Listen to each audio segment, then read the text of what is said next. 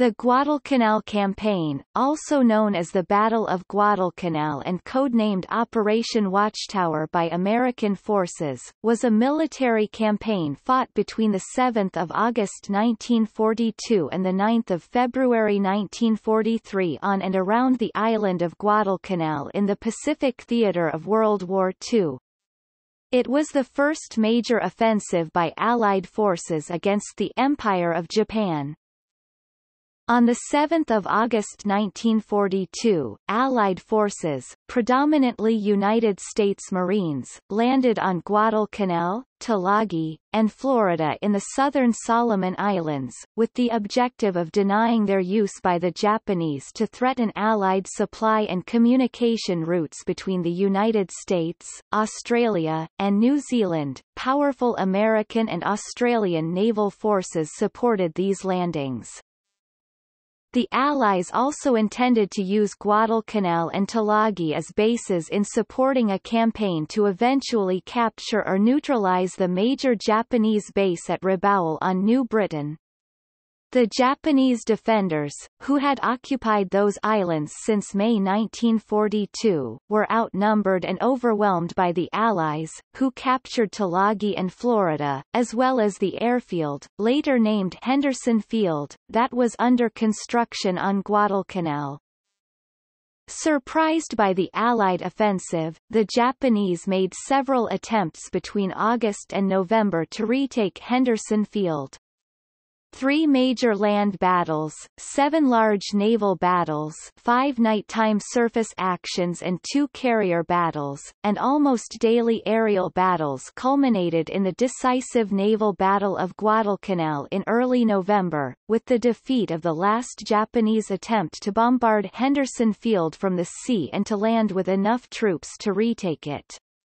In December, the Japanese abandoned their efforts to retake Guadalcanal, and evacuated their remaining forces by 7 February 1943, in the face of an offensive by the U.S. Army's 14th Corps. The Guadalcanal Campaign was a significant strategic Allied combined arms victory in the Pacific theater. While the Battle of Midway was a crushing defeat of the Imperial Japanese Navy, it did not stop Japanese offensives, which continued both at sea and on the ground. The victories at Milne Bay, Bunagona, and Guadalcanal marked the Allied transition from defensive operations to the strategic initiative in the theater, leading to offensive campaigns in the Solomon Islands, New Guinea, and the Central Pacific, which resulted in the surrender of Japan, ending World War II.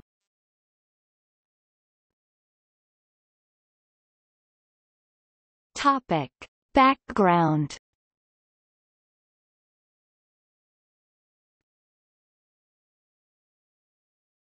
Topic: Strategic considerations.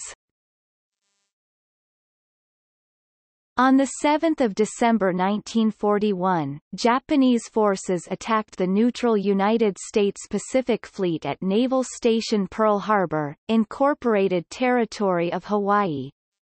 The attack killed almost 2,500 people and crippled much of the U.S. battleship fleet, precipitating an open and formal state of war between the two nations the next day. The initial goals of Japanese leaders were to neutralize the U.S. Navy, seize possessions rich in natural resources, and establish strategic military bases to defend Japan's empire in the Pacific Ocean and Asia. To further those goals, Japanese forces captured the Philippines, Thailand, Malaya, Singapore, Burma, the Dutch East Indies, Wake Island, Gilbert Islands, New Britain and Guam. Joining the U.S. in the war against Japan were the rest of the Allied powers, several of whom, including the United Kingdom, Australia, and the Netherlands, had also been attacked by Japan. The Japanese made 2 attempts to continue their strategic initiative, and offensively extend their outer defensive perimeter in the South and Central Pacific to where they could threaten Australia and Hawaii or the U.S. West Coast. Those efforts were thwarted at the naval battles of Coral Sea and Midway respectively. Coral Sea was a tactical stalemate, but a strategic Allied victory which became clear only much later. Midway was not only the Allies' first clear major victory against the Japanese, it significantly reduced the offensive capability of Japan's carrier forces, but did not change their offensive mindset for several crucial months in which they compounded mistakes by moving ahead with brash, even brazen decisions, such as the attempt to assault Port Moresby over the Kokoda Trail. Up to this point, the Allies had been on the defensive in the Pacific, but these strategic victories provided them an opportunity to take the initiative from Japan. The Allies chose the Solomon Islands, a protectorate of the United Kingdom, specifically the southern Solomon Islands of Guadalcanal, Tulagi and Florida Island, as the first target, designated Task 1, codenamed Pestilence, with 3 specific objectives. Originally, the objectives were the occupation of the Santa Cruz Islands, codenamed Huddle, Tulagi, codenamed Watchtower, and adjacent positions.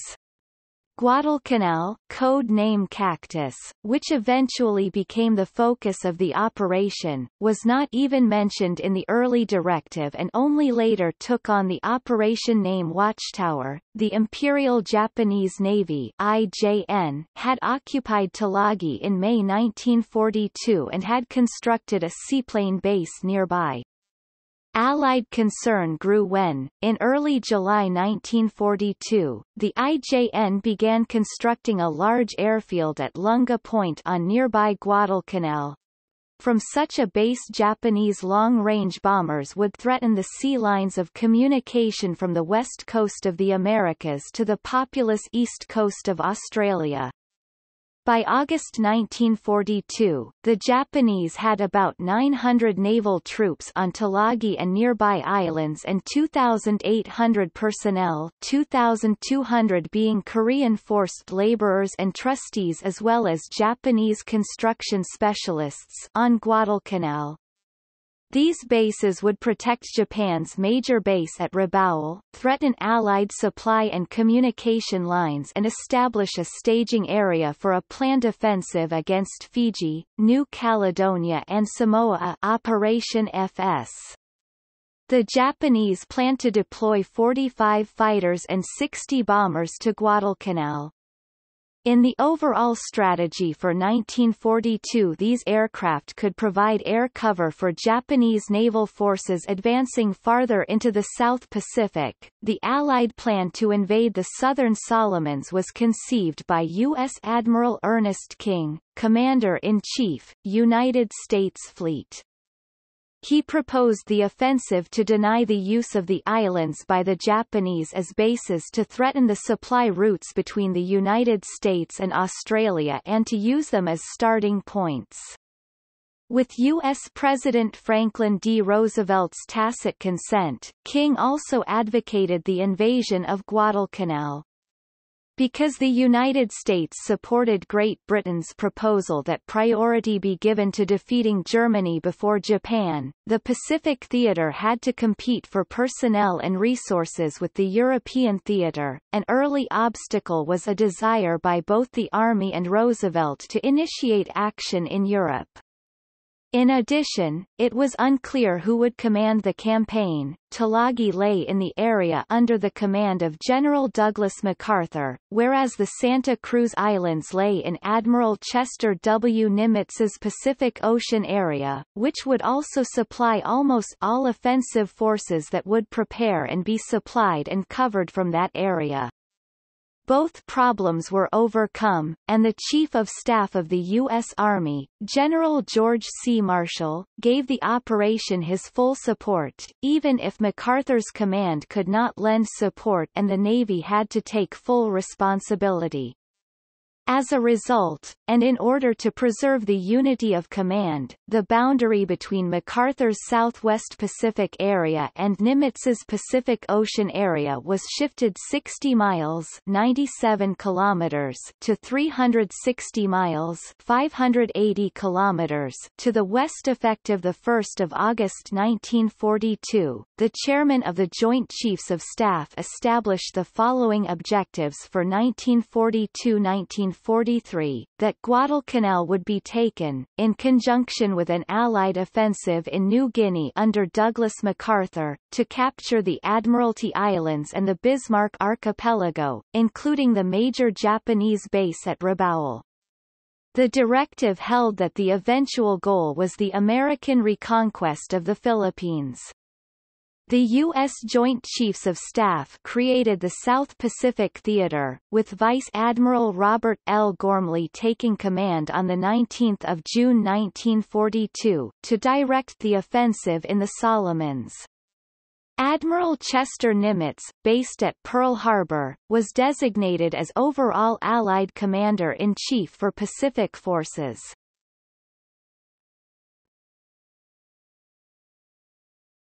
Topic: Task Force. In preparation for the offensive in the Pacific in May 1942, U.S. Marine Major General Alexander Vandegrift was ordered to move his 1st Marine Division from the United States to New Zealand. Other Allied land, naval and air force units were sent to establish or reinforce bases in Fiji, Samoa, New Hebrides and New Caledonia. Espiritu Santo, New Hebrides, was selected as the headquarters and the main base for the offensive, codenamed Operation Watchtower, with the commencement date set for 7 August 1942. At first, the Allied offensive was planned just for Tulagi and the Santa Cruz Islands, omitting Guadalcanal. After Allied reconnaissance discovered the Japanese airfield construction efforts on Guadalcanal, its capture was added to the plan and the Santa Cruz operation was eventually dropped. The Japanese were aware, via signals intelligence, of the large-scale movement of Allied forces in the South Pacific area but concluded that the Allies were reinforcing Australia and perhaps Port Moresby in New Guinea. The Watchtower Force, numbering 75 warships and transports of vessels from the U.S. and Australia, assembled near Fiji on 26 July 1942 and engaged in one rehearsal landing prior to leaving for Guadalcanal on 31 July. The commander of the Allied Expeditionary Force was U.S. Vice Admiral Frank Fletcher, Commander Task Force 61, whose flag was on the aircraft carrier USS Saratoga. Commanding the amphibious forces was U.S. Rear Admiral Richmond K. Turner. Vandegrift led the 16,000 Allied, primarily U.S. Marine, infantry earmarked for the landings. The troops sent to Guadalcanal were fresh from military training and armed with bolt-action M1903 Springfield rifles and a meager 10-day supply of ammunition. Because of the need to get them into battle quickly, the operation planners had reduced their supplies from 90 days to only 60. The men of the 1st Marine Division began referring to the coming battle as Operation Shoestring.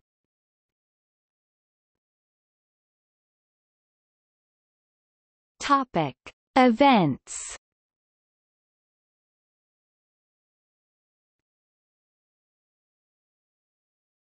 Topic: Landings.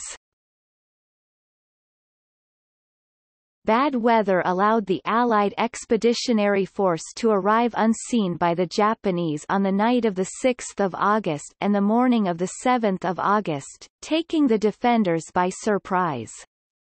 This is sometimes called the Midnight Raid on Guadalcanal. A Japanese patrol aircraft from Tulagi had searched the general area the Allied invasion fleet was moving through, but missed seeing the Allied ships due to severe storms and heavy clouds. The landing force split into two groups, with one group assaulting Guadalcanal, and the other Tulagi, Florida, and nearby islands. Allied warships bombarded the invasion beaches, while U.S. carrier aircraft bombed Japanese positions on the target islands and destroyed 15 Japanese seaplanes at their base near Tulagi. Tulagi and two nearby small islands, Gavutu and Tanambogo, were assaulted by 3,000 U.S. Marines. The 886 IJN personnel manning the naval and seaplane bases on the three islands fiercely resisted the Marine attacks. With some difficulty, the Marines secured all three islands, Tulagi on 8 August, and Gavutu and Tanambogo by 9 August. The Japanese defenders were killed almost to the last man, while the Marines suffered a loss of 122 men. In contrast to Tulagi, Gavutu, and Tanambogo, the landings on Guadalcanal encountered much less resistance. At 9:10 on 7 August, Vandegrift and 11,000 U.S. Marines came ashore on Guadalcanal between Coley Point and Lunga Point. Advancing towards Lunga Point, they encountered little resistance and secured the airfield by 1600 on 8 August. The Japanese naval construction units and combat troops, under the command of Captain Kanae Monzon, panicked by the warship bombardment and aerial bombing, had abandoned the airfield area and fled about 3 miles (4.8 kilometers) west to the Matanikau River and Point Cruz area, leaving behind food, supplies, intact construction equipment and vehicles, and 13 dead. During the landing operations on 7 and 8 August, Japanese naval aircraft based at Rabaul, under the command of Sadayoshi Yamada, attacked the Allied amphibious forces several times, setting afire the transport USS George F. Elliott, which sank 2 days later, and heavily damaging the destroyer USS Jarvis. In the air attacks over the 2 days, the Japanese lost 36 aircraft, while the U.S. lost 19, both in combat and to accidents, including 14 carrier fighters. After these clashes, Fletcher was concerned about the losses to his carrier fighter aircraft strength, anxious about the threat to his carriers from further Japanese air attacks, and worried about his ship's fuel levels. Fletcher withdrew from the Solomon Islands area with his carrier task forces the evening of 8 August.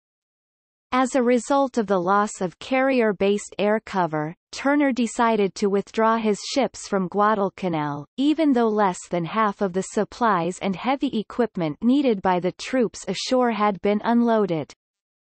Turner planned, however, to unload as many supplies as possible on Guadalcanal and Tulagi throughout the night of 8 August and then depart with his ships early on 9 August.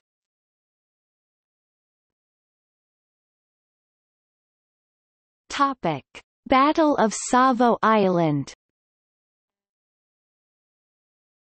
As the transports unloaded on the night of 8 to 9 August, two groups of screening Allied cruisers and destroyers, under the command of British Rear Admiral Victor Crutchley VC, were surprised and defeated by a Japanese force of 7 cruisers and 1 destroyer from the 8th Fleet based at Rabaul and Kavieng and commanded by Japanese Vice Admiral Gunichi Mikawa.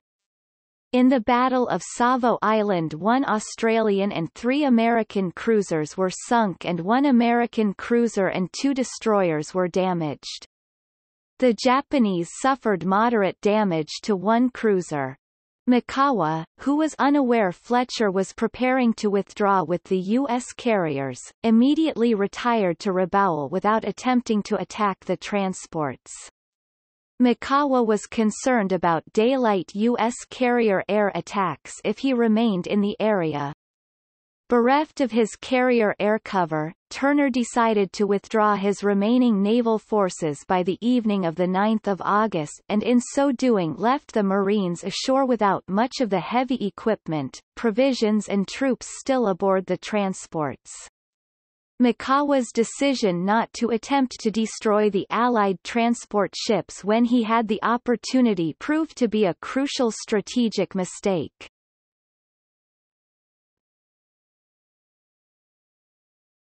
Topic: Initial ground operations. The 11,000 Marines on Guadalcanal initially concentrated on forming a loose defensive perimeter around Lunga Point and the airfield, moving the landed supplies within the perimeter and finishing the airfield. In 4 days of intense effort, the supplies were moved from the landing beach into dispersed dumps within the perimeter. Work began on the airfield immediately, mainly using captured Japanese equipment. On 12 August the airfield was named Henderson Field after Lofton R. Henderson, a Marine aviator who was killed during the Battle of Midway. By 18 August the airfield was ready for operation. 5 days' worth of food had been landed from the transports, which, along with captured Japanese provisions, gave the Marines a total of 14 days' supply of food. To conserve supplies, the troops were limited to 2 meals per day. Allied troops encountered a severe strain of dysentery soon after the landings, with 1 in 5 Marines afflicted by mid-August. Although some of the Korean construction workers surrendered to the Marines, most of the remaining Japanese and Korean personnel gathered just west of the Lunga perimeter on the west bank of the Matanikau River and subsisted mainly on coconuts. A Japanese naval outpost was also located at Taivu Point, about 35 kilometers (22 miles) east of the Lunga perimeter. On 8 August, a Japanese destroyer from Rabaul delivered 113 naval reinforcement troops to the Matanikau position.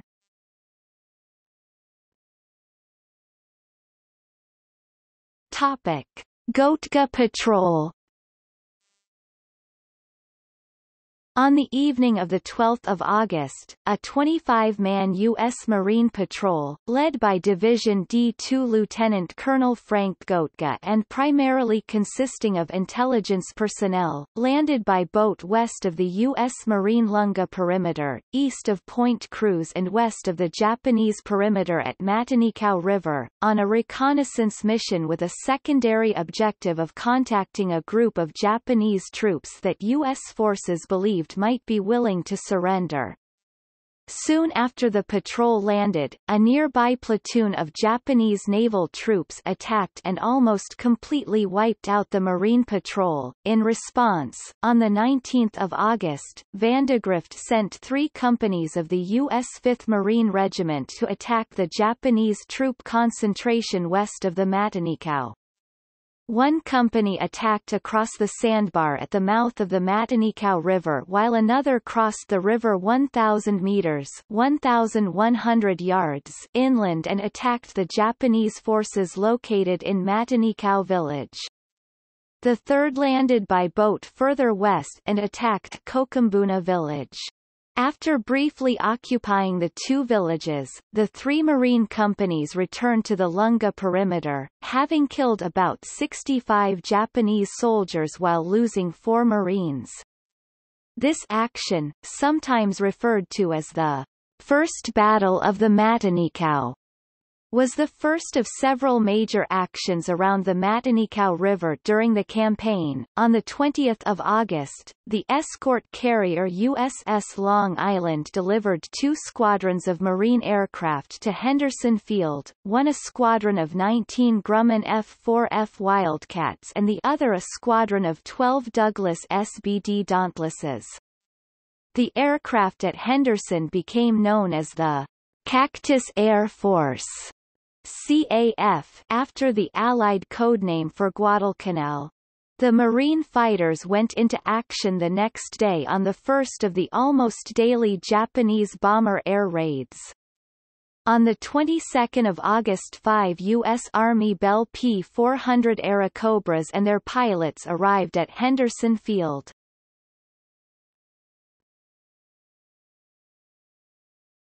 Topic: Battle of the Tenaru. In response to the Allied landings on Guadalcanal, the Japanese Imperial General Headquarters assigned the Imperial Japanese Army's IJA 17th Army, a corps-sized command based at Rabaul and under the command of Lieutenant General Harukichi Hyakutake, the task of retaking Guadalcanal. The army was to be supported by Japanese naval units, including the Combined Fleet under the command of Isoroku Yamamoto, which was headquartered at Truk. The 17th Army, at that time heavily involved in the Japanese campaign in New Guinea, had only a few units available. Of these, the 35th Infantry Brigade under Major General Kiyotake Kawaguchi was at Palau, the 4th AOBA Infantry Regiment was in the Philippines and the 28th Ichiki Infantry Regiment, under the command of Colonel Kayonao Ichiki, was on board transport ships near Guam.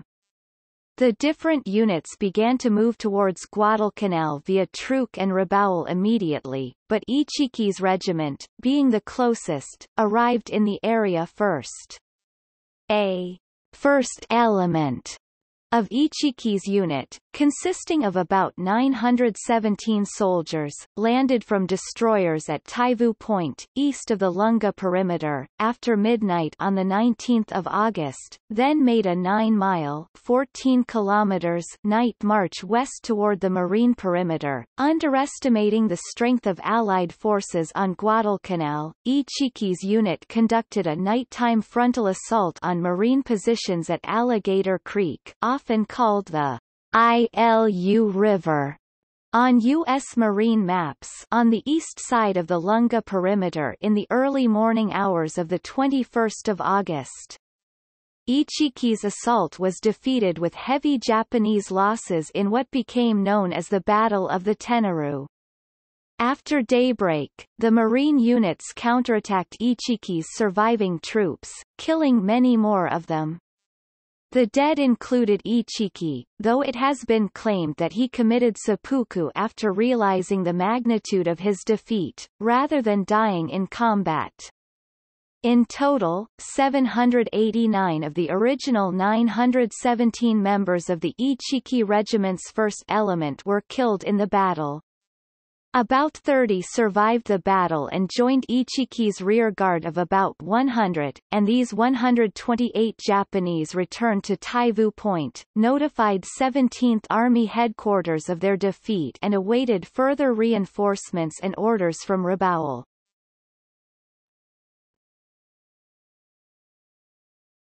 Topic: Battle of the Eastern Solomons. As the Tenaru battle was ending, more Japanese reinforcements were already on their way. Admiral Isoroku Yamamoto put together a very powerful expeditionary force. Their aim was to destroy any American fleet units in the area, and then eliminate Henderson Field. This force sortied from Truk on 23 August. Several other reinforcements, support, and bombardment groups sortied from both Truk and Rabaul. 3 slow transport ships departed from Truk on 16 August, carrying the remaining 1,400 soldiers from Ichiki's 28th Infantry Regiment plus 500 naval marines from the 5th Yokosuka Special Naval Landing Force. The transports were guarded by 13 warships commanded by Japanese Rear Admiral Raizo Tanaka, who planned to land the troops on Guadalcanal on 24 August. To cover the landings of these troops and provide support for the operation to retake Henderson Field from Allied forces, Yamamoto directed Shuichi Nagumo to sortie with a carrier force from Truk on 21 August and head towards the southern Solomon Islands. Nagumo's force included 3 carriers and 30 other warships. Yamamoto would send the light carrier Ryujo on a possible bait roll ahead of the rest of the fleet, and attack Guadalcanal to draw attention of the American pilots. Meanwhile, the aircraft from the 2 fleet carriers would next charge in to attack the Americans. Simultaneously, the U.S. carrier task forces under Fletcher approached Guadalcanal to counter the Japanese offensive efforts. On 24 August, the 2 carrier forces fought. The Japanese had 2 fleet carriers Shokaku and Zuikaku and the light carrier Ryujo. The Japanese had 177 carrier-based aircraft. The American forces only had 2 carriers, the Saratoga and Enterprise respectively, and their 176 aircraft. The bait carrier Ryujo was overwhelmed. She was hit by several 1,000-pound bombs, then subsequently was hit by an aerial torpedo. The ship was then abandoned and eventually sank that same night. The 2 Japanese fleet carriers were not attacked. Enterprise was attacked and damaged.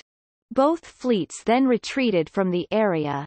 The Japanese lost Ryujo and dozens of aircraft and most of their aircrew. The Americans lost a handful of planes and Enterprise was under repair for 2 months. On 25 August, Tanaka's convoy was attacked by CAF aircraft from Henderson Field. After suffering heavy damage during the battle, including the sinking of one of the transports, the convoy was forced to divert to the Shortland Islands in the Northern Solomons in order to transfer the surviving troops to destroyers for later delivery to Guadalcanal. The Japanese had launched an air raid on Guadalcanal, causing chaos and havoc, while American Marine aircraft had engaged Tanaka's convoy, which was headed by the flagship Jinsu near Taivu Point. A Japanese transport was sunk. The older destroyer Mutsuki was so badly damaged that it had to be scuttled. Several other warships were damaged, including Tanaka's own Jinsu. At this point, Tanaka withdrew and rescheduled the supply run for the night of 28 August, via the remaining destroyers.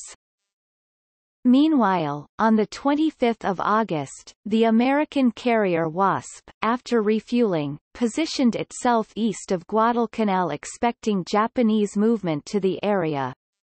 No Japanese forces made any movement towards the area, and the crew of the Wasp was left idle. Strategically, the Japanese had an opportunity here for a decisive victory, however, they failed to realize this potential. They allowed the Americans to step away with a view of victory. Additionally, the reinforcement of Henderson Field of Guadalcanal by Enterprise's aircraft established a precedent. This made daylight supply runs to Guadalcanal impossible for Japanese shipments. Only weeks before this, the Japanese had total control of the sea in this particular region. Now they were forced to make supply runs only under the cover of darkness.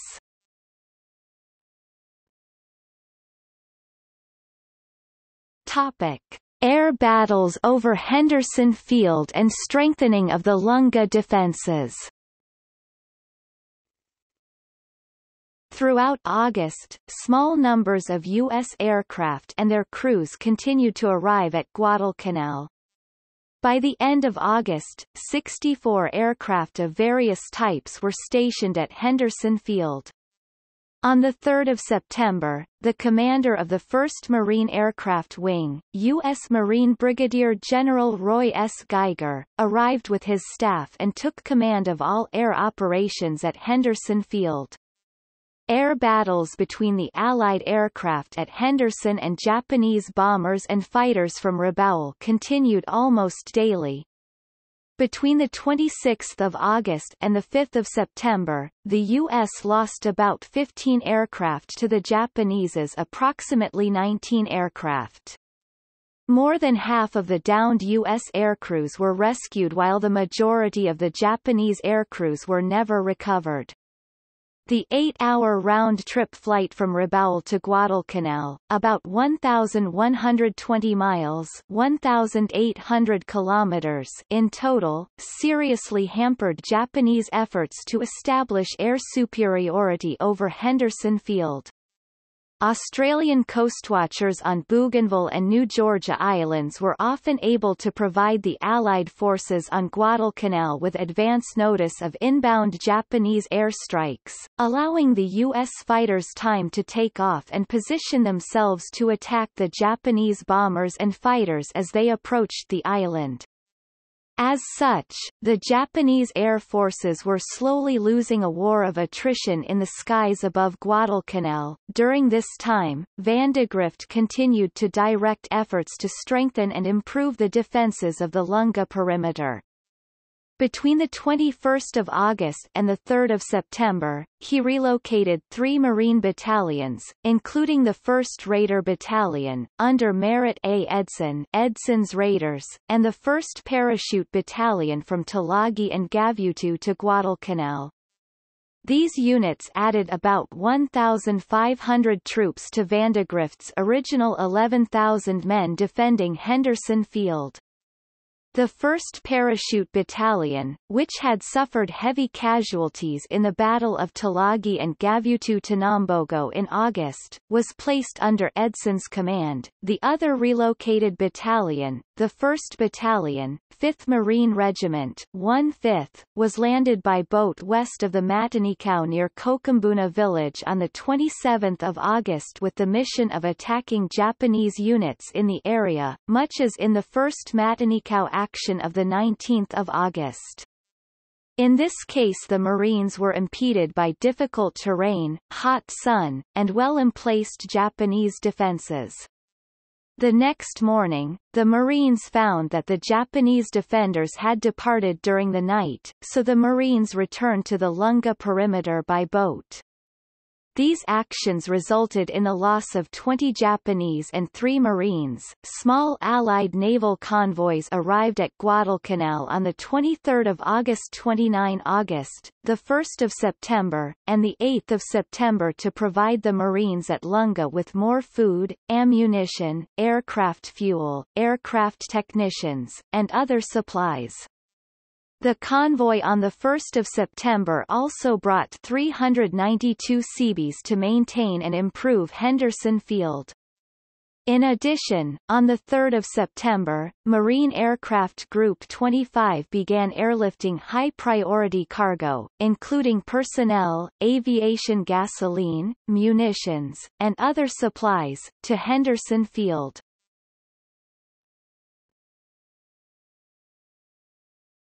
Topic: Tokyo Express. By 23 August, Kawaguchi's 35th Infantry Brigade reached Truk and was loaded onto slow transport ships for the rest of the trip to Guadalcanal. The damage done to Tanaka's convoy during the Battle of the Eastern Solomons caused the Japanese to reconsider trying to deliver more troops to Guadalcanal by slow transport.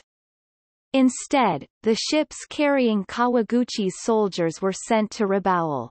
From there, the Japanese planned to deliver Kawaguchi's men to Guadalcanal by destroyers staging through a Japanese naval base in the Shortland Islands. The Japanese destroyers were usually able to make round trips down the slot, New Georgia Sound, to Guadalcanal and back in a single night throughout the campaign, minimizing their exposure to Allied air attack. The runs became known as the Tokyo Express to Allied forces and were labeled rat transportation by the Japanese.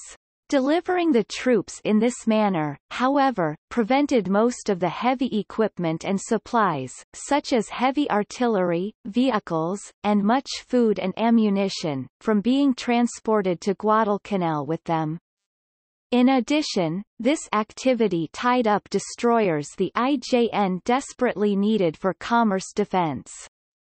Either inability or unwillingness prevented Allied naval commanders from challenging Japanese naval forces at night, so the Japanese controlled the seas around the Solomon Islands during nighttime. However, any Japanese ship remaining during daylight hours within range of the aircraft at Henderson Field, about 200 miles (320 kilometers), was in great danger from air attack.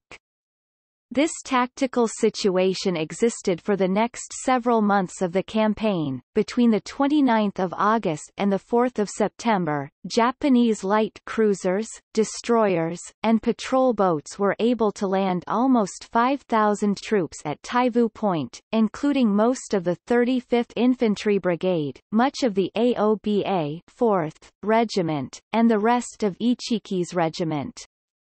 General Kawaguchi, who landed at Taivu Point on the 31st of August express run, was placed in command of all Japanese forces on Guadalcanal.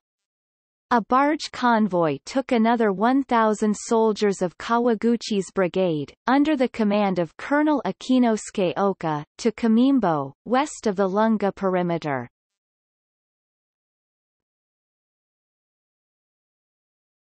Topic: Battle of Edson's Ridge. On 7 September, Kawaguchi issued his attack plan to rout and annihilate the enemy in the vicinity of the Guadalcanal Island airfield. Kawaguchi's attack plan called for his forces, split into 3 divisions, to approach the Lunga perimeter inland, culminating with a surprise night attack. Oka's forces would attack the perimeter from the west while Ichiki's second echelon, now renamed the Kuma Battalion, would attack from the east. The main attack would be by Kawaguchi's center body, numbering 3,000 men in 3 battalions, from the jungle south of the Lunga perimeter. By 7 September, most of Kawaguchi's troops had departed Taivu to begin marching towards Lunga Point along the coastline. About 250 Japanese troops remained behind to guard the brigade's supply base at Taivu. Meanwhile, native scouts under the direction of Martin Clemens, a coastwatcher officer in the British Solomon Islands Protectorate Defence Force and the British District Officer for Guadalcanal, brought reports to the U.S. Marines of Japanese troops at Taivu near the village of Tassafaronga. Edson planned a raid on the Japanese troop concentration at Taivu. On 8 September, after being dropped off near Taivu by boat, Edson's men captured Tassafaronga as the Japanese defenders retreated into the jungle. In Tassafaronga, Edson's troops discovered Kawaguchi's main supply depot, including large stockpiles of food, ammunition, medical supplies, and a powerful shortwave radio. After destroying everything in sight, except for some documents and equipment carried back with them, the Marines returned to the Lunga perimeter.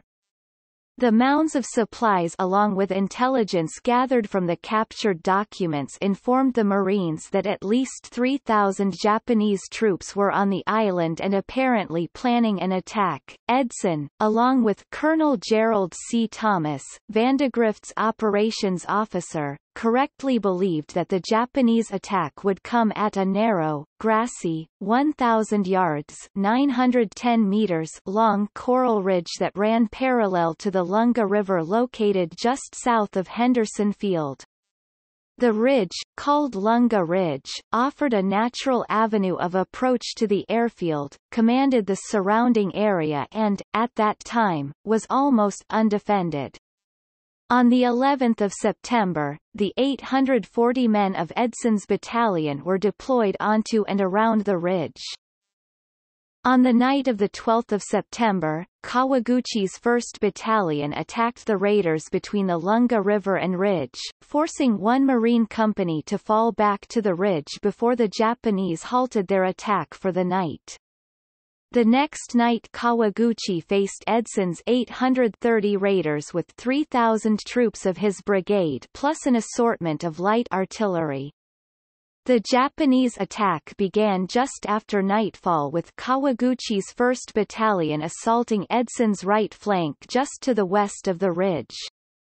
After breaking through the Marine lines, the battalion's assault was eventually stopped by Marine units guarding the northern part of the ridge. Two companies from Kawaguchi's 2nd Battalion charged up the southern edge of the ridge and pushed Edson's troops back to Hill 123 on the center part of the ridge. Throughout the night, Marines at this position, who were supported by artillery, defeated wave after wave of frontal Japanese attacks, some of which resulted in hand-to-hand fighting. Japanese units that infiltrated past the ridge to the edge of the airfield were also repulsed. Attacks by the Kuma Battalion and Oka's unit at other locations on the Lunga perimeter were also defeated. On 14 September, Kawaguchi led the survivors of his shattered brigade on a 5-day march west to the Matanikau Valley to join with Oka's unit. In total, Kawaguchi's forces lost about 850 killed and the Marines 104. On 15 September, Hyakutake at Rabaul learned of Kawaguchi's defeat and forwarded the news to Imperial General Headquarters in Japan. In an emergency session, the top Japanese IJA and IJN command staffs concluded that Guadalcanal might develop into the decisive battle of the war. The results of the battle now began to have a telling strategic impact on Japanese operations in other areas of the Pacific. Hyakutake realized that in order to send sufficient troops and materiel to defeat the Allied forces on Guadalcanal, he could not at the same time support the major ongoing Japanese offensive on the Kokoda Track in New Guinea. Hyakutake, with the concurrence of General Headquarters, ordered his troops on New Guinea, who were within 30 miles 48 kilometers of their objective of Port Moresby, to withdraw until the Guadalcanal matter was resolved. Hyakutake prepared to send more troops to Guadalcanal for another attempt to recapture Henderson Field.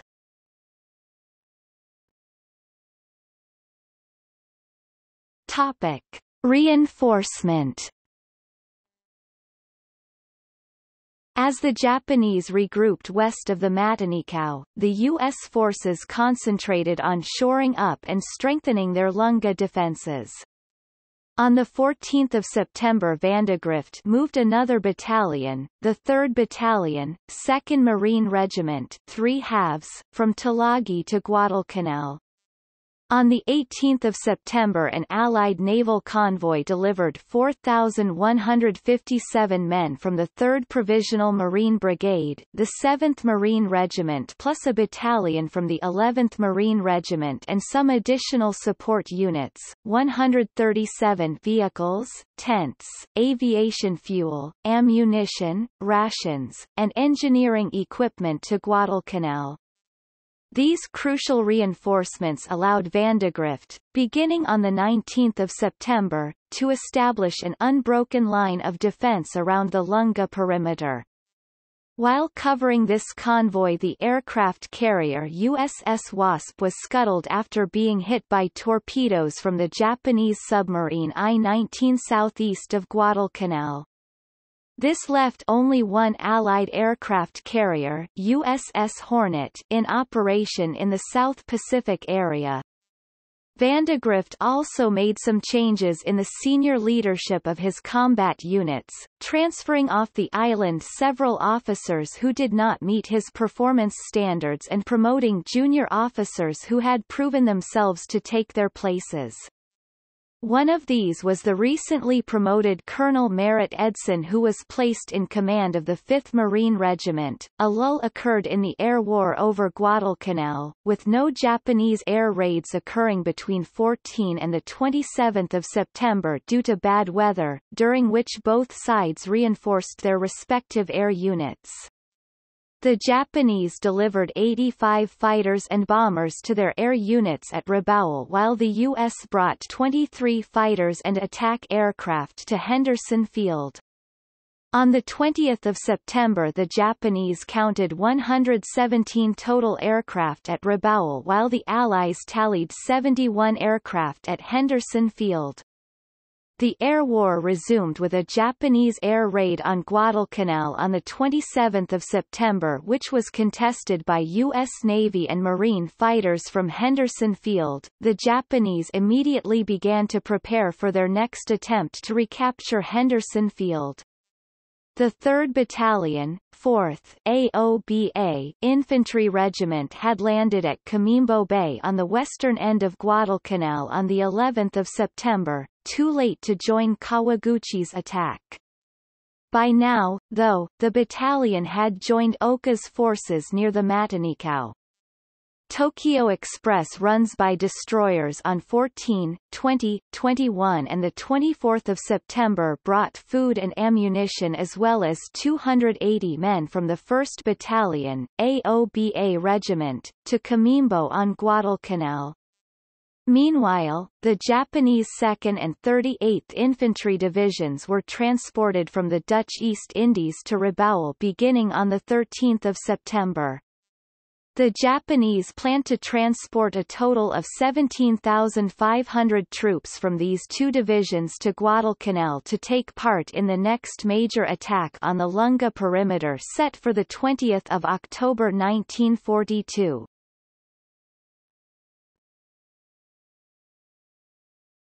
Topic: Actions along the Matanikau.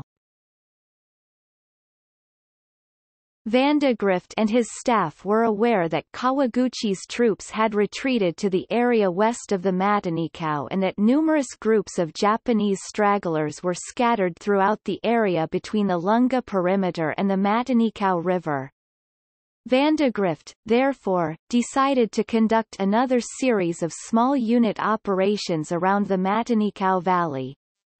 The purpose of these operations was to mop up the scattered groups of Japanese troops east of the Matanikau and to keep the main body of Japanese soldiers off balance to prevent them from consolidating their positions so close to the main marine defenses at Lunga Point. The first U.S. Marine operation conducted between 23 and 27 September by elements of 3 U.S. Marine battalions, an attack on Japanese forces west of the Matanikau, was repulsed by Kawaguchi's troops under Akinosuke Oka's local command. During the action 3 Marine companies were surrounded by Japanese forces near Point Cruz west of the Matanikau, took heavy losses, and barely escaped with assistance from the destroyer USS Monson and landing craft manned by U.S. Coast Guard personnel, including Douglas Munro, the only Coast Guardsman awarded the Medal of Honor. In the second action between 6 and 9 October, a larger force of Marines successfully crossed the Matanikau River, attacked newly landed Japanese forces from the 2nd Infantry Division under the command of Generals Masao Maruyama and Yumio Nasu, and inflicted heavy losses on the Japanese 4th Infantry Regiment.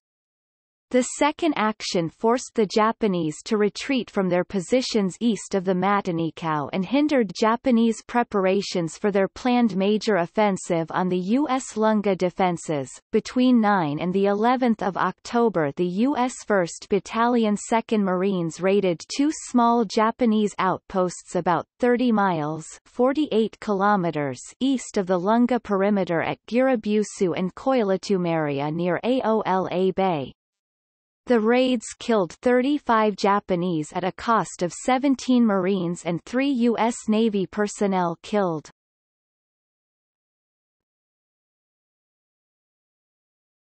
Topic: Battle of Cape Esperance. Throughout the last week of September and the first week of October, Tokyo Express runs delivered troops from the Japanese 2nd Infantry Division to Guadalcanal. The Japanese Navy promised to support the Army's planned offensive not only by delivering the necessary troops, equipment, and supplies to the island, but by stepping up air attacks on Henderson Field and sending warships to bombard the airfield.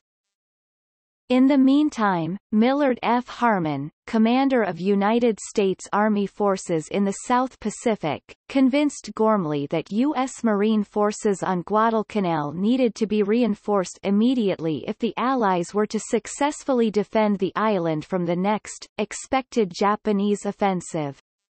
Thus, on 8 October, the 2,837 men of the 164th Infantry Regiment from the U.S. Army's Americal Division boarded ships at New Caledonia for the trip to Guadalcanal with a projected arrival date of 13 October. To protect the transports carrying the 164th to Guadalcanal, Gormley ordered Task Force 64, consisting of 4 cruisers and 5 destroyers under U.S. Rear Admiral Norman Scott, to intercept and combat any Japanese ships that approached Guadalcanal and threatened the arrival of the transport convoy. Mikawa's 8th Fleet staff scheduled a large and important express run for the night of the 11th of October. 2 seaplane tenders and 6 destroyers were to deliver 728 soldiers plus artillery and ammunition to Guadalcanal. At the same time, but in a separate operation, 3 heavy cruisers and 2 destroyers under the command of Rear Admiral Aritomo Goettge were to bombard Henderson Field with special explosive shells with the object of destroying the CAF and the airfield's facilities. Because U.S. Navy warships had yet to attempt to interdict any Tokyo Express missions to Guadalcanal, the Japanese were not expecting any opposition from Allied naval surface forces that night. Just before midnight, Scott's warships detected Goette's force on radar near the entrance to the strait between Savo Island and Guadalcanal. Scott's force was in a position to cross the T of Goette's unsuspecting formation. Opening fire, Scott's warships sank one of Goette's cruisers and one of his destroyers, heavily damaged another cruiser, mortally wounded Goethe, and forced the rest of Goette's warships to abandon the bombardment mission and retreat. During the exchange of gunfire, one of Scott's destroyers was sunk and 1 cruiser and another destroyer were heavily damaged. In the meantime, the Japanese supply convoy successfully completed unloading at Guadalcanal and began its return journey without being discovered by Scott's force. Later on the morning of 12 October, 4 Japanese destroyers from the supply convoy turned back to assist Goette's retreating, damaged warships. Air attacks by CAF aircraft from Henderson Field sank 2 of these destroyers later that day. The convoy of U.S. Army troops reached Guadalcanal as scheduled the next day and successfully delivered its cargo and passengers to the island.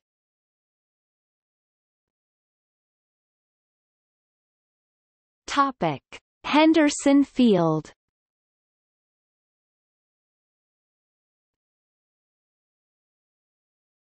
Topic: Battleship bombardment. Despite the U.S. victory off Cape Esperance, the Japanese continued with plans and preparations for their large offensive scheduled for later in October.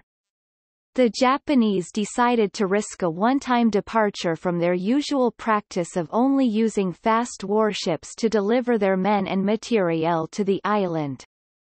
On 13 October, a convoy comprising 6 cargo ships with 8 screening destroyers departed the Shortland Islands for Guadalcanal. The convoy carried 4,500 troops from the 16th and 230th Infantry Regiments, some Naval Marines, 2 batteries of heavy artillery, and 1 company of tanks. To protect the approaching convoy from attack by CAF aircraft, Yamamoto sent 2 battleships from Truk to bombard Henderson Field.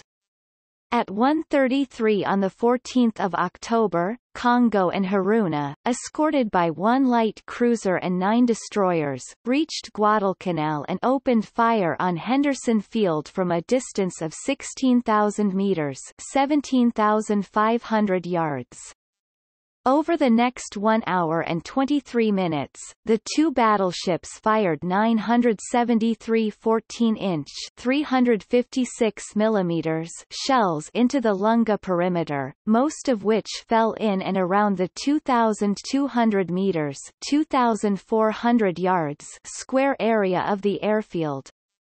Many of the shells were fragmentation shells, specifically designed to destroy land targets. The bombardment heavily damaged both runways, burned almost all of the available aviation fuel, destroyed 48 of the CAF's 90 aircraft, and killed 41 men, including 6 CAF pilots. The battleship force immediately returned to Truk. In spite of the heavy damage, Henderson personnel were able to restore one of the runways to an operational condition within a few hours. 17 SBDs and 20 Wildcats at Espiritu Santo were quickly flown to Henderson, and U.S. Army and Marine transport aircraft began to shuttle aviation gasoline from Espiritu Santo to Guadalcanal. Now aware of the approach of the large Japanese reinforcement convoy, the U.S. desperately sought some way to interdict the convoy before it could reach Guadalcanal. Using fuel drained from destroyed aircraft and from a cache in the nearby jungle, the CAF attacked the convoy twice on the 14th, but caused no damage. The Japanese convoy reached Tassafaronga on Guadalcanal at midnight on 14 October and began unloading. Throughout the day of 15 October, a string of CAF aircraft from Henderson bombed and strafed the unloading convoy, destroying 3 of the cargo ships. The remainder of the convoy departed that night, having unloaded all of the troops and about 2/3 of the supplies and equipment. Several Japanese heavy cruisers also bombarded Henderson on the nights of 14 and 15 October, destroying a few additional CAF aircraft, but failing to cause significant further damage to the airfield.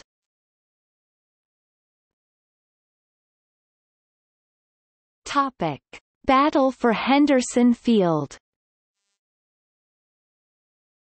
Between 1 and 17 October, the Japanese delivered 15,000 troops to Guadalcanal, giving Hyakutake 20,000 total troops to employ for his planned offensive.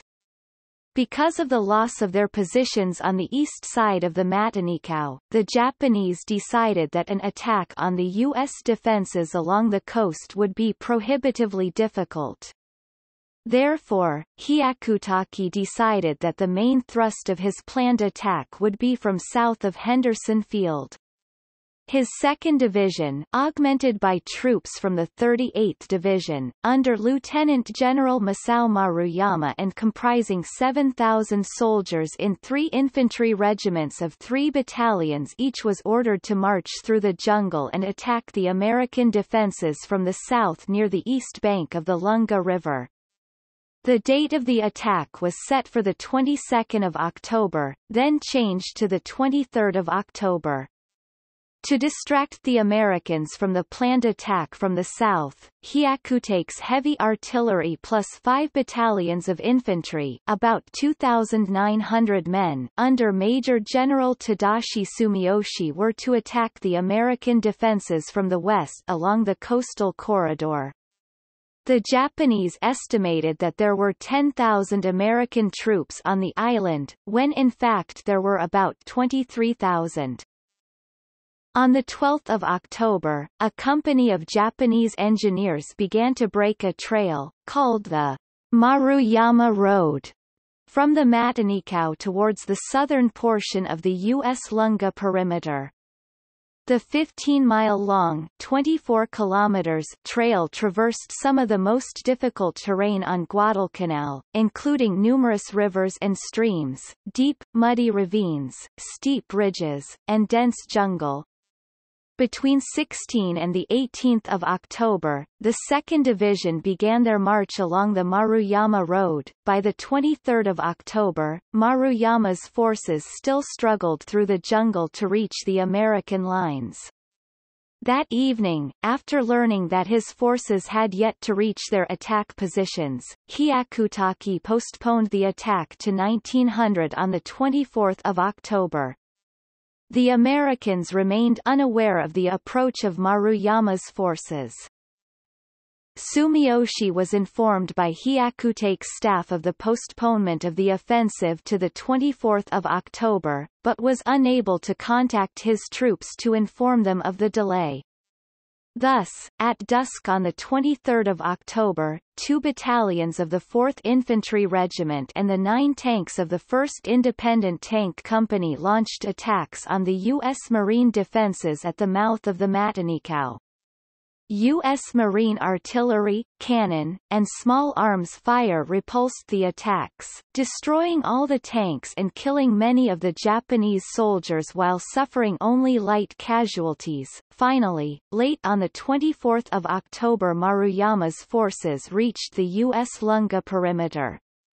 Over 2 consecutive nights, Maruyama's forces conducted numerous frontal assaults on positions defended by troops of the 1st Battalion, 7th Marines under Lieutenant Colonel Chesty Puller, and the U.S. Army's 3rd Battalion, 164th Infantry Regiment, commanded by Lieutenant Colonel Robert Hall.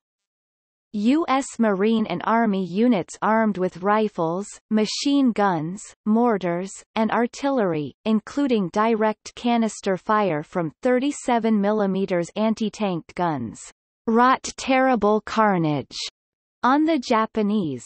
A few small groups of Japanese broke through the American defenses but were hunted down and killed over the next several days.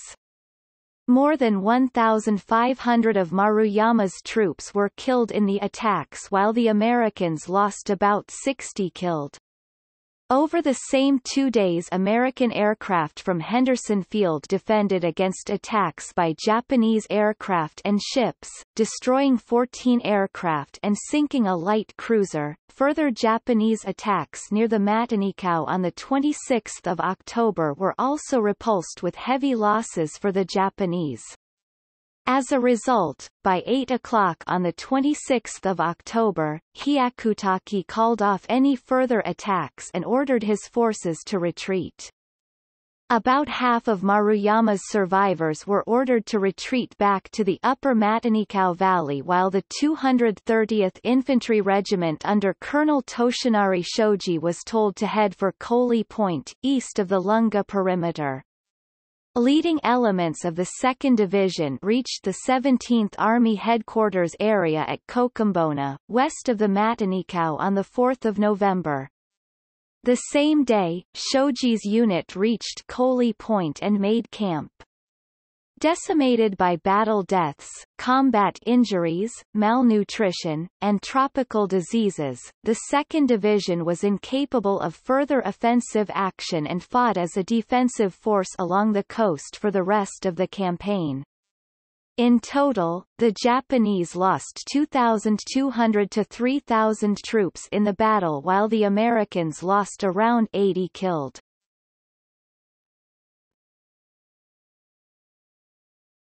Topic: Battle of the Santa Cruz Islands.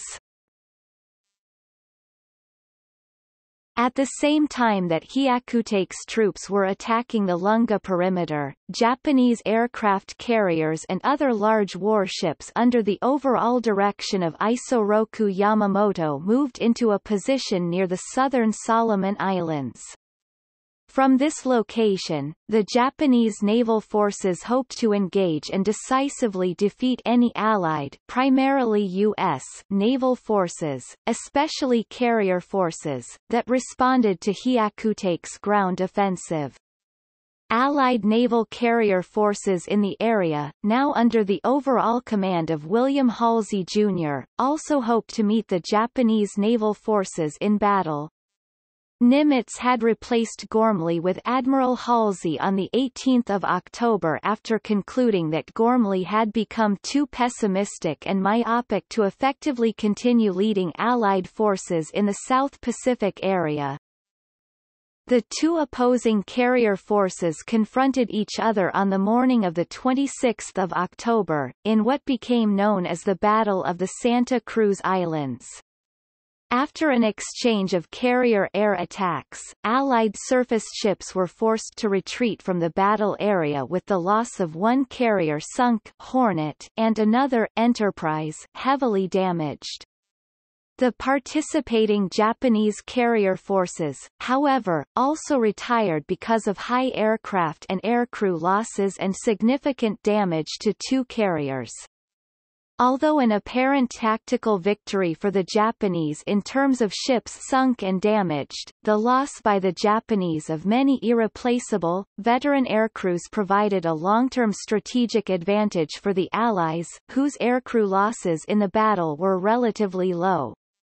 The Japanese carriers played no further significant role in the campaign.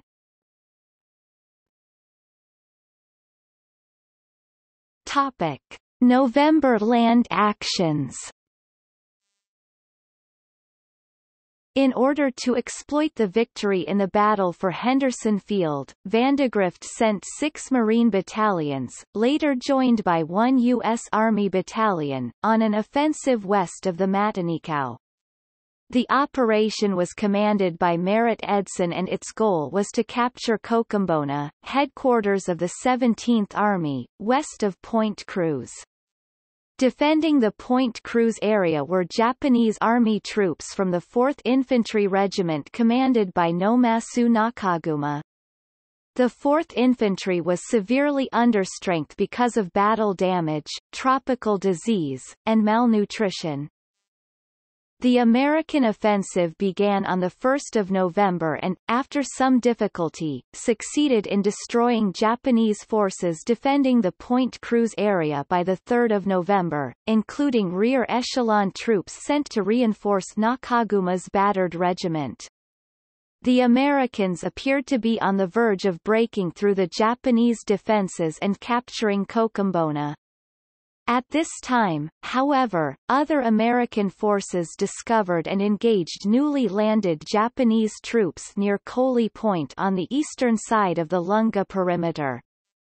To counter this new threat, Vandegrift temporarily halted the Matanikau offensive on 4 November. The Americans suffered 71 and the Japanese around 400 killed in the offensive. At Coley Point early in the morning 3 November, 5 Japanese destroyers delivered 300 Army troops to support Shoji and his troops who were en route to Coley Point after the battle for Henderson Field. Having learned of the planned landing, Vandegrift sent a battalion of Marines under Herman H. Hanneken to intercept the Japanese at Coley. Soon after landing, the Japanese soldiers encountered and drove Hanneken's battalion back towards the Lunga perimeter. In response, Vandegrift ordered Puller's Marine Battalion plus 2 of the 164th Infantry Battalions, along with Hanneken's battalion, to move towards Coley Point to attack the Japanese forces there. As the American troops began to move, Shoji and his soldiers began to arrive at Coley Point. Beginning on 8 November, the American troops attempted to encircle Shoji's forces at Gaviga Creek near Coley Point. Meanwhile, Hyakutake ordered Shoji to abandon his positions at Coley and rejoin Japanese forces at Cocambona in the Matanikau area. A gap existed by way of a swampy creek in the southern side of the American lines. Between 9 and the 11th of November, Shoji and between 2,000 and 3,000 of his men escaped into the jungle to the south. On 12 November, the Americans completely overran and killed all the remaining Japanese soldiers left in the pocket. The Americans counted the bodies of 450 to 475 Japanese dead in the Coley Point area and captured most of Shoji's heavy weapons and provisions. The American forces suffered 40 killed and 120 wounded in the operation. Meanwhile, on 4 November, 2 companies from the 2nd Marine Raider Battalion, commanded by Lieutenant Colonel Evans Carlson, landed by boat at Aola Bay, 40 miles (64 kilometers) east of Lunga Point. Carlson's raiders, along with troops from the U.S. Army's 147th Infantry Regiment, were to provide security for 500 Seabees as they attempted to construct an airfield at that location. Halsey, acting on a recommendation by Turner, had approved the Aola Bay airfield construction effort. The Aola airfield construction effort was later abandoned at the end of November because of unsuitable terrain. On 5 November, Vandegrift ordered Carlson to take his raiders, to march overland from Aola, and to attack any of Shoji's forces that had escaped from Coley Point. With the rest of the companies from his battalion, which arrived a few days later, Carlson and his troops set off on a 29-day patrol from Aola to the Lunga perimeter.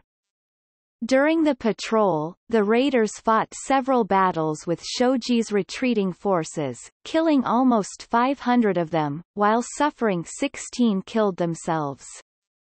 In addition to the losses sustained from attacks by Carlson's raiders, tropical diseases and a lack of food felled many more of Shoji's men.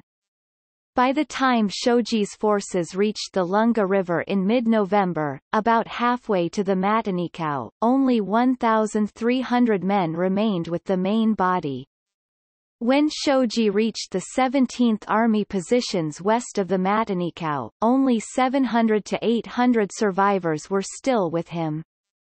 Most of the survivors from Shoji's force joined other Japanese units defending the Mount Austen and Upper Matanikau River area. Tokyo Express runs on 5, 7, and 9 November delivered additional troops from the Japanese 38th Infantry Division, including most of the 228th Infantry Regiment to Guadalcanal. These fresh troops were quickly emplaced in the Point Cruz and Matanikau area and helped successfully resist further attacks by American forces on 10 and 18 November. The Americans and Japanese remained facing each other along a line just west of Point Cruz for the next 6 weeks.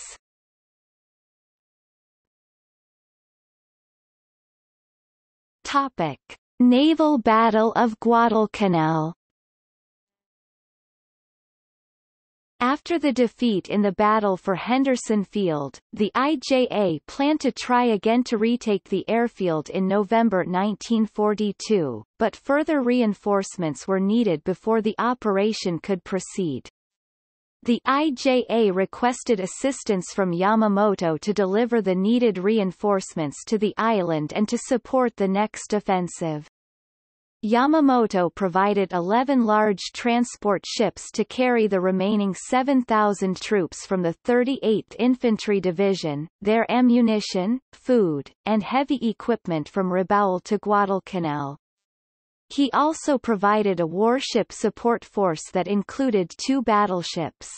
The 2 battleships, Hiei and Kirishima, equipped with special fragmentation shells, were to bombard Henderson Field on the night of 12 to 13 November and destroy it and the aircraft stationed there in order to allow the slow, heavy transports to reach Guadalcanal and unload safely the next day. The warship force was commanded from Hiei by recently promoted Vice Admiral Hiroaki Abe. In early November, Allied intelligence learned that the Japanese were preparing again to try to retake Henderson Field. Therefore, the U.S. sent Task Force 67, a large reinforcement and resupply convoy carrying Marine replacements, 2 U.S. Army infantry battalions, and ammunition and food, commanded by Turner, to Guadalcanal on the 11th of November. The supply ships were protected by 2 task groups, commanded by Rear Admirals Daniel J. Callahan and Norman Scott, and aircraft from Henderson Field. The ships were attacked several times on 11 and 12 November by Japanese aircraft from Rabaul staging through an air base at Buin, Bougainville, but most were unloaded without serious damage. U.S. reconnaissance aircraft spotted the approach of Abe's bombardment force and passed a warning to the Allied command. Thus warned, Turner detached all usable combat ships under Callahan to protect the troops ashore from the expected Japanese naval attack and troop landing and ordered the supply ships at Guadalcanal to depart by early evening 12 November.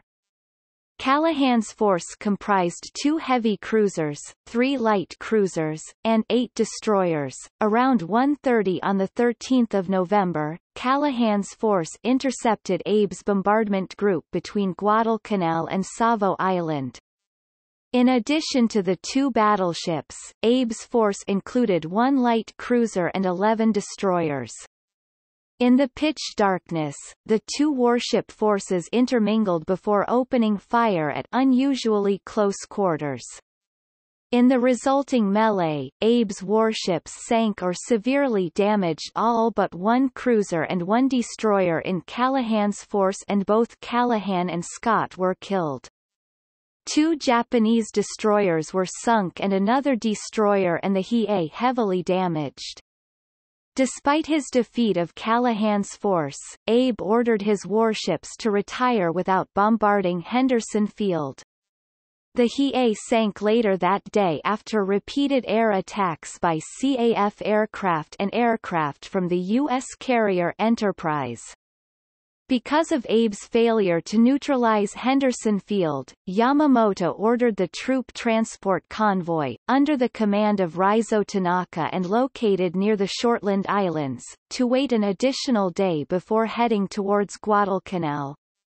Yamamoto ordered Nobutake Kondo to assemble another bombardment force using warships from Truk and Abe's force to attack Henderson Field on 15 November. In the meantime, around 2 o'clock on 14 November, a cruiser and destroyer force under Gunichi Mikawa from Rabaul conducted an unopposed bombardment of Henderson Field.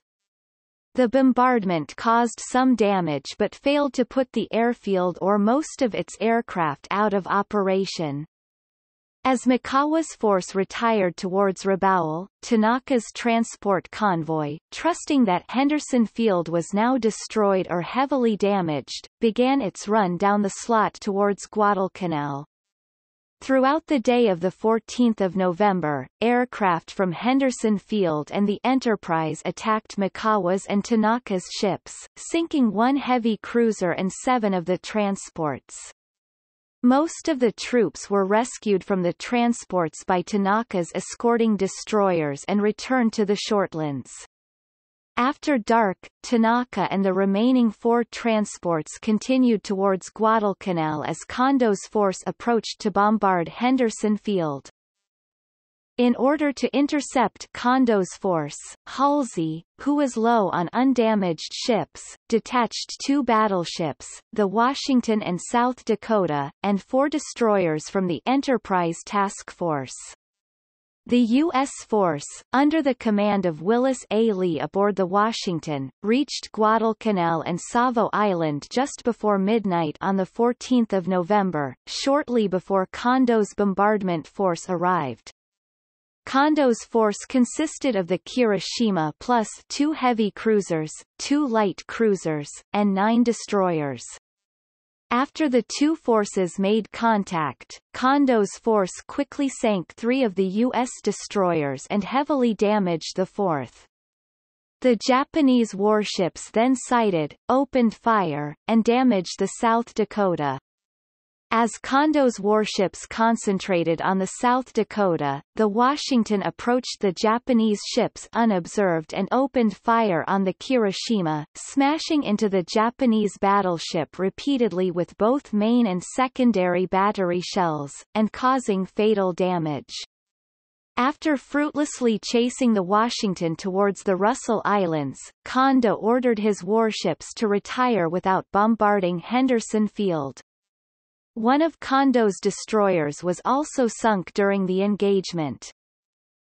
As Kondo's ships retired, the 4 Japanese transports beached themselves near Tassafaronga on Guadalcanal at 4 o'clock and quickly began unloading. At 5:55, U.S. aircraft and artillery began attacking the beached transports, destroying all 4 transports along with most of the supplies that they carried. Only 2,000 to 3,000 of the Army troops made it ashore. Because of the failure to deliver most of the troops and supplies, the Japanese were forced to cancel their planned November offensive on Henderson Field, making the results of the battle a significant strategic victory for the Allies and marking the beginning of the end of Japanese attempts to retake Henderson Field. On the 26th of November, Japanese Lieutenant General Hitoshi Imamura took command of the newly formed 8th Area Army at Rabaul. The new command encompassed both Hyakutake's 17th Army and the 18th Army in New Guinea. One of Imamura's first priorities upon assuming command was the continuation of the attempts to retake Henderson Field and Guadalcanal. The Allied offensive at Buna in New Guinea, however, changed Imamura's priorities. Because the Allied attempt to take Buna was considered a more severe threat to Rabaul, Imamura postponed further major reinforcement efforts to Guadalcanal to concentrate on the situation in New Guinea.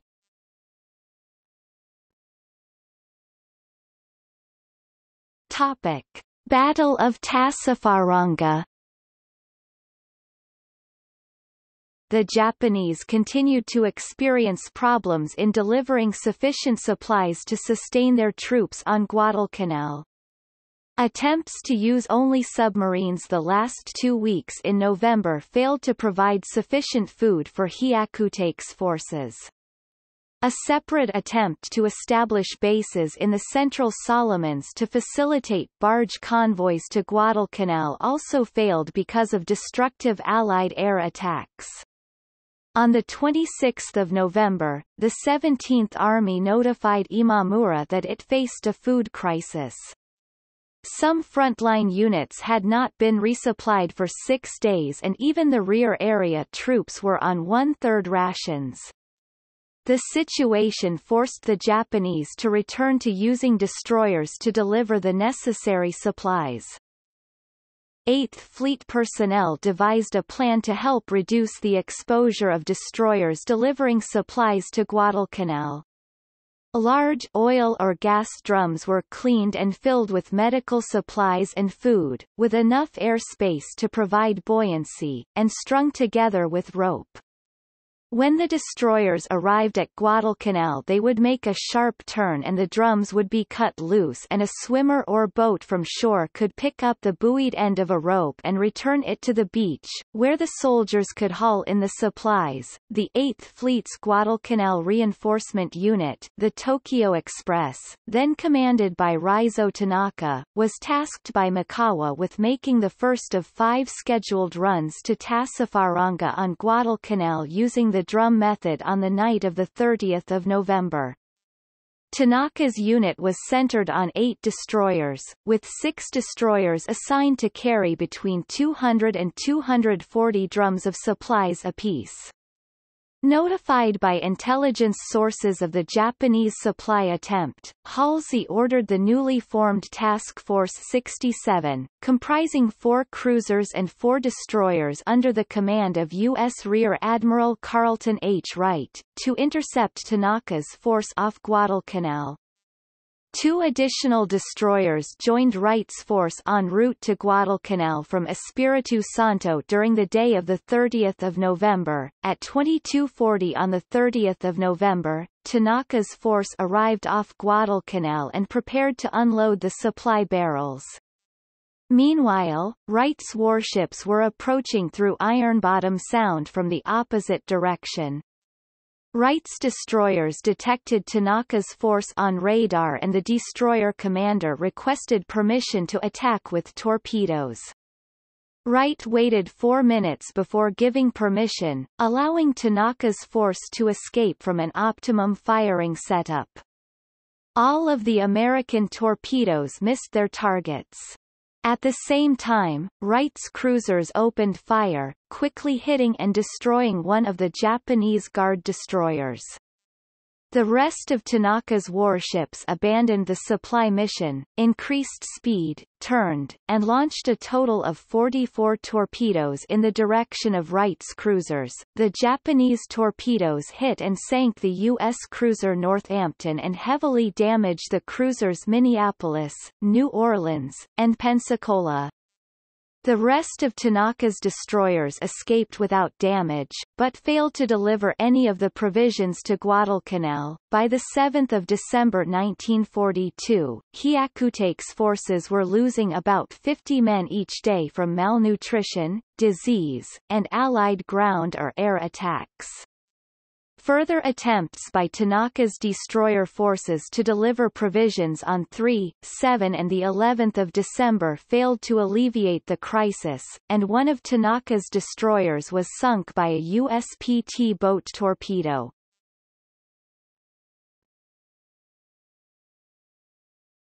Topic: Japanese decision to withdraw. On 12 December, the Japanese Navy proposed that Guadalcanal be abandoned. At the same time, several Army staff officers at the Imperial General Headquarters (IGH) also suggested that further efforts to retake Guadalcanal would be impossible. A delegation, led by IJA Colonel Joichiro Sanada, chief of the IGH's Operations Section, visited Rabaul on 19 December and consulted Imamura and his staff. Upon the delegation's return to Tokyo, Sanada recommended that Guadalcanal be abandoned. The IGH's top leaders agreed with Sanada's recommendation on 26 December and ordered their staffs to begin drafting plans for a withdrawal from Guadalcanal, establishment of a new defense line in the Central Solomons, and a shifting of priorities and resources to the campaign in New Guinea. On 28 December, General Hajime Sugiyama and Admiral Osami Nagano personally informed Emperor Hirohito of the decision to withdraw from Guadalcanal. On 31 December, the Emperor formally endorsed the decision. The Japanese secretly began to prepare for the evacuation, called Operation K, scheduled to begin during the latter part of January 1943.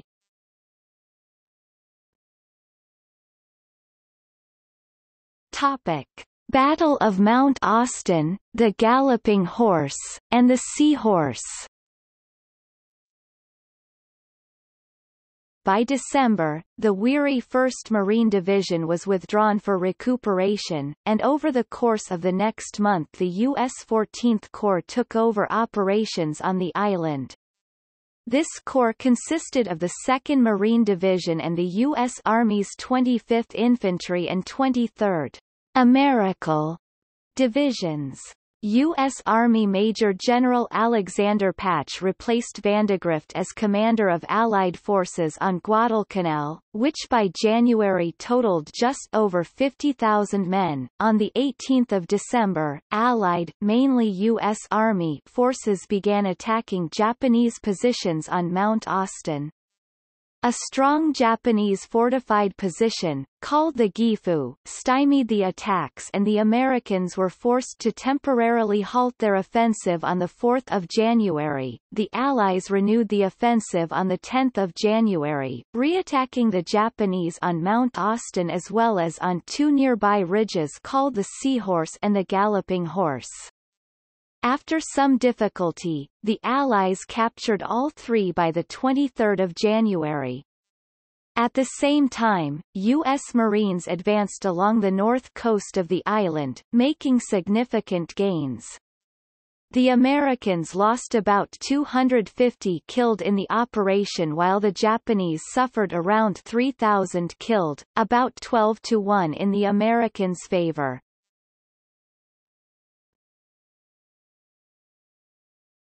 Topic: K evacuation.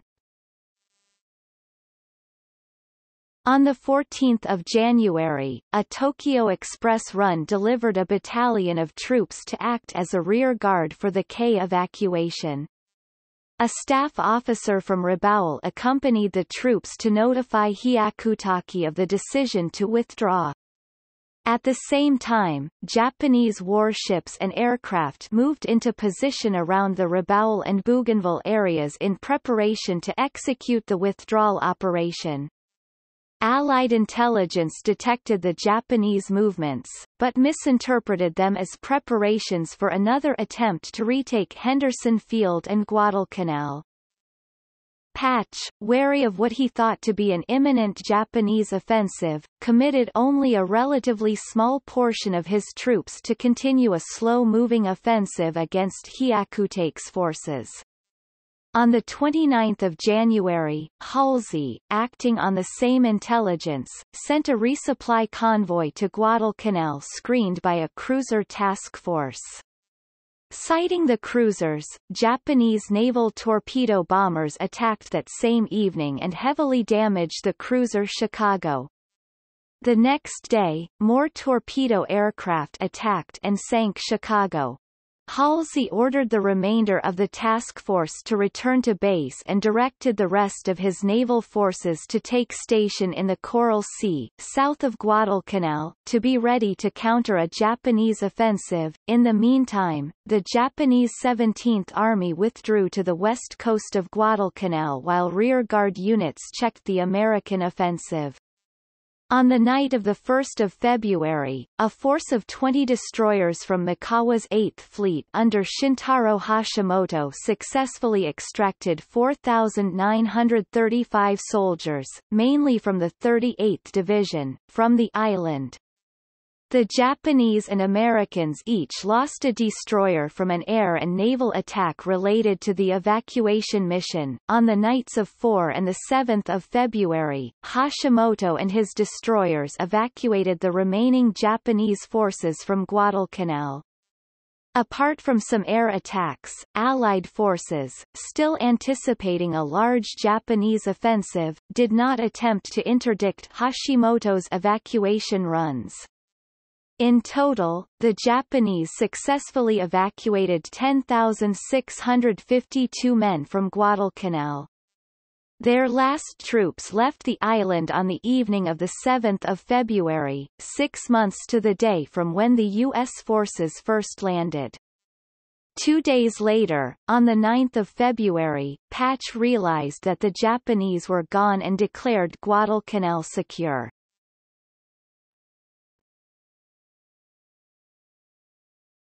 Topic: Aftermath. After the Japanese withdrawal, Guadalcanal and Tulagi were developed into major bases supporting the Allied advance further up the Solomon Islands chain. Besides Henderson Field, 2 additional fighter runways were constructed at Lunga Point and a bomber airfield was built at Coley Point. Extensive naval port and logistics facilities were established at Guadalcanal, Tulagi, and Florida. The anchorage around Tulagi became an important advanced base for Allied warships and transport ships supporting the Solomon Islands campaign. Major ground units were staged through large encampments and barracks on Guadalcanal before deployment further up the Solomons. After Guadalcanal, the Japanese were clearly on the defensive in the Pacific. The constant pressure to reinforce Guadalcanal had weakened Japanese efforts in other theaters, contributing to a successful Australian and American counteroffensive in New Guinea, which culminated in the capture of the key bases of Buna and Gona in early 1943. The Allies had gained a strategic initiative which they never relinquished. In June, the Allies launched Operation Cartwheel, which, after modification in August 1943, formalized the strategy of isolating Rabaul and cutting its sea lines of communication. The subsequent successful neutralization of Rabaul and the forces centered there facilitated the Southwest Pacific Campaign under General Douglas MacArthur and Central Pacific Island Hopping Campaign under Admiral Chester Nimitz, with both efforts successfully advancing toward Japan. The remaining Japanese defenses in the South Pacific area were then either destroyed or bypassed by Allied forces as the war progressed.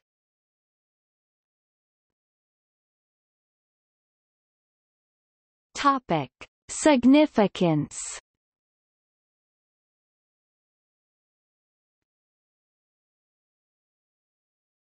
Topic: Resources. The Battle of Guadalcanal was one of the first prolonged campaigns in the Pacific Ocean theater of World War II. It strained logistical capabilities of the combatant nations. For the U.S., this need prompted the development of effective combat air transport for the first time. A failure to achieve air supremacy forced Japan to rely on reinforcement by barges, destroyers, and submarines, with very uneven results. Early in the campaign, the Americans were hindered by a lack of resources, as they suffered heavy losses in cruisers and carriers, with replacements from ramped-up shipbuilding programs still months away from materializing. The U.S. Navy suffered such high personnel losses during the campaign that it refused to publicly release total casualty figures for years. However, as the campaign continued, and the American public became more and more aware of the plight and perceived heroism of the American forces on Guadalcanal, more forces were dispatched to the area. This spelled trouble for Japan as its military-industrial complex was unable to match the output of American industry and manpower. Thus, as the campaign wore on, the Japanese were losing irreplaceable units while the Americans were rapidly replacing and even augmenting their forces. The Guadalcanal Campaign was costly to Japan strategically and in material losses and manpower. Roughly 30,000 personnel, including 25,000 experienced ground troops, died during the campaign. As many as 3/4 of the deaths were from non-combat causes such as starvation and various tropical diseases. The drain on resources directly contributed to Japan's failure to achieve its objectives in the New Guinea campaign. Japan also lost control of the Southern Solomons and the ability to interdict Allied shipping to Australia. Japan's major base at Rabaul was now further directly threatened by Allied air power. Most importantly, scarce Japanese land, air, and naval forces had disappeared forever into the Guadalcanal jungle and surrounding sea. The Japanese could not replace the aircraft and ships destroyed and sunk in this campaign, as well as their highly trained and veteran crews, especially the naval aircrews, nearly as quickly as the Allies.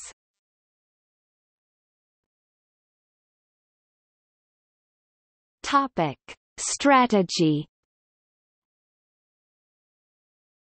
While the Battle of Midway is viewed as a turning point in the Pacific War, Japan remained on the offensive, as shown by its advances down the Solomon Islands.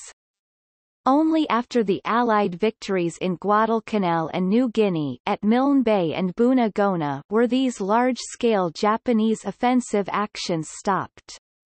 Strategic initiative passed to the Allies, as it proved, permanently. The Guadalcanal Campaign ended all Japanese expansion attempts and placed the Allies in a position of clear supremacy.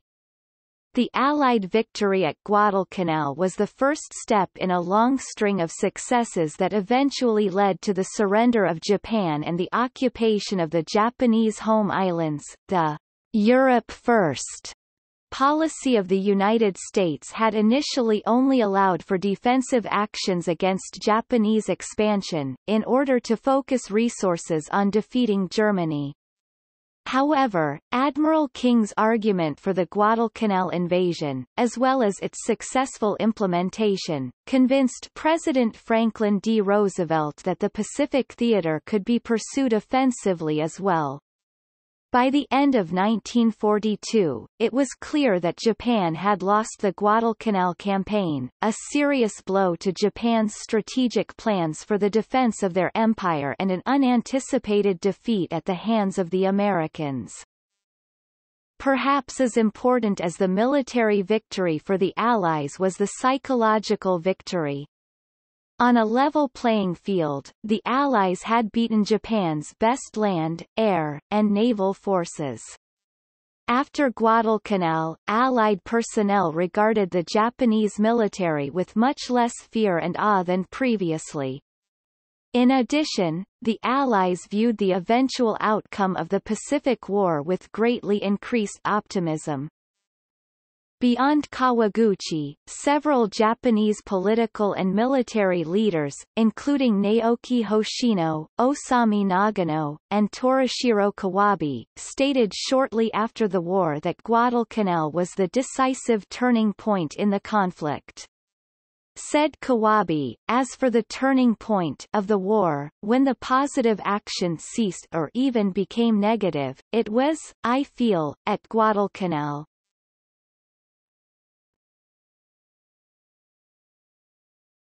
Topic: Media, accounts and film.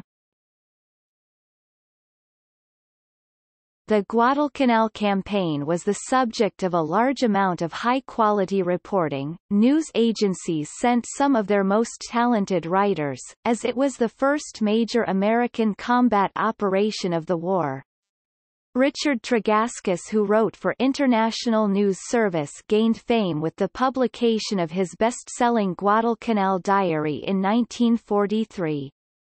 Hanson Baldwin, a Navy correspondent, filed stories for The New York Times and won a Pulitzer Prize for his coverage of the early days of World War II. Tom Yarborough wrote for the Associated Press, Bob Miller for the United Press, John Hersey for Time and Life, Ira Wolfert for the North American Newspaper Alliance. His series of articles about the November 1942 naval Battle of Guadalcanal won him the Pulitzer Prize. Sergeant James Hurlbut for the Marine Corps, and Mac Morris's for Yank magazine.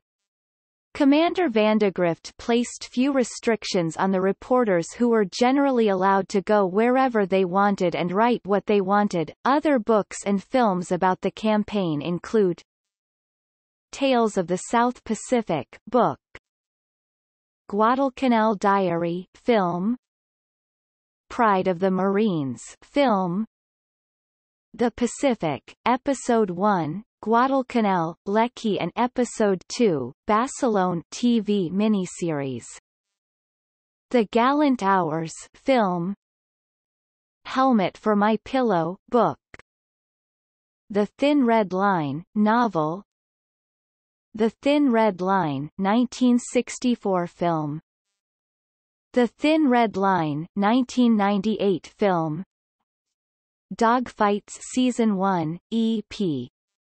Number 4 Guadalcanal TV series, Shootout Season 1, Guadalcanal TV series, The Lost Evidence Episode 20 TV series, Battle 360 Degrees, Episodes 3 through 5 TV series.